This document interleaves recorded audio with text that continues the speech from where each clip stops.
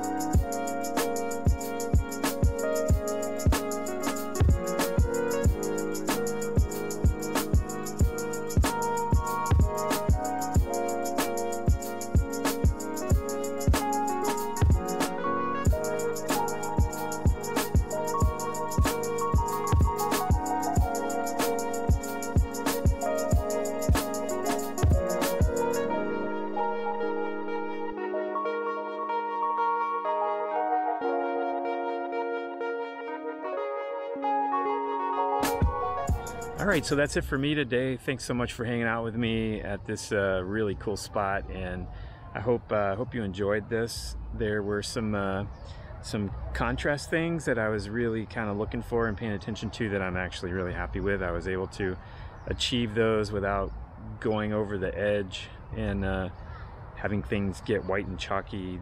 I kept the color in there, and there's some areas where things got just a little bit muddy, and I could scrape them out probably and repaint those now, but I'm just gonna wait until the paint settles down, and then I'll probably tomorrow I'll go back in, as I always do, and correct just a couple of those areas. But I'll show you how I ended up here, if I can get you a good look at that.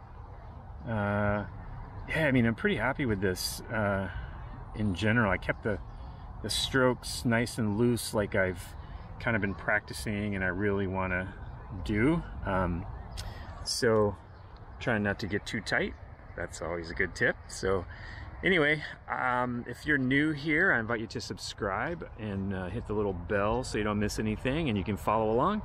And for those of you who've been hanging out with me for a long time, thank you so much from the bottom of my heart. I really do appreciate it.